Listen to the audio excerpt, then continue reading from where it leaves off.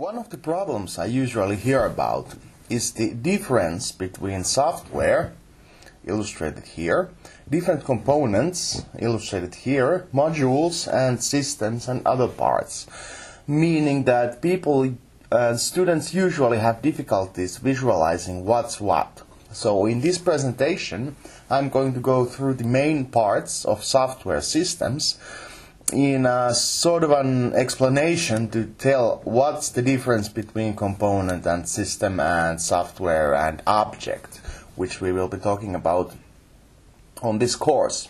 So earlier we had the discussion over what is software and decided that software is something that includes modules, source code, it has procedures, and it manages data.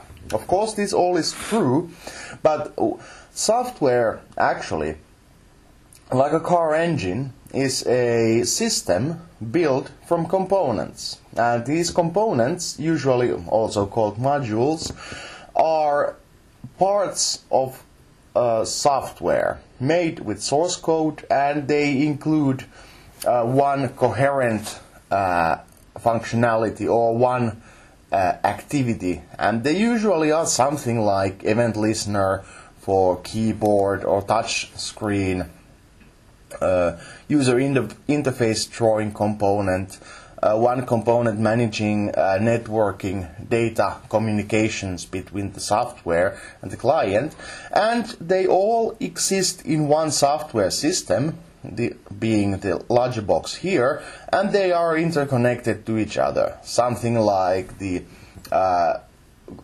component managing all the data is connected to the user interface component, telling the user interface what to show, while it's also connected to the network component, requesting parts from the component that handles data communications with other parts.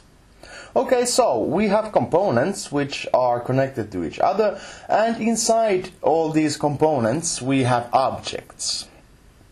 These objects are formed based on defined classes, which themselves are defined, for example, in UML or class diagram. And the classes are written in source code. They are created by doing programming work, and they do routines and manage messages.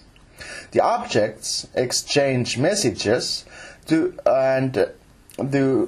create the functionality that the component does, and the component is the umbrella term here for the objects, similarly as software is an umbrella term for components. Going even further than this, the system is actually something that has the software, being here, this box here, the components of the software, all the four here, and the objects within one component or module. Keep in mind that if someone talks about module, it most certainly means same as component. The module is the more modern term here, usually associated with object-oriented programming or distributed programming, whereas component is sort of an older generation term. But anyway, the software here is all the components put together, integrated, tested, and functioning.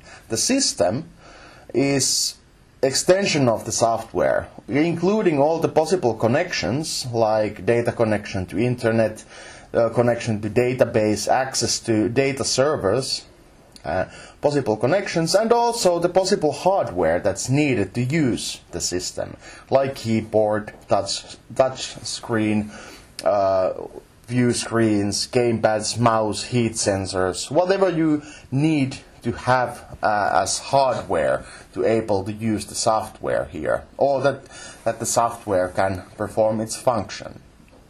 If we have a fire alarm system which cannot identify or sense heat or smoke or carbon dioxide, it's a pretty crappy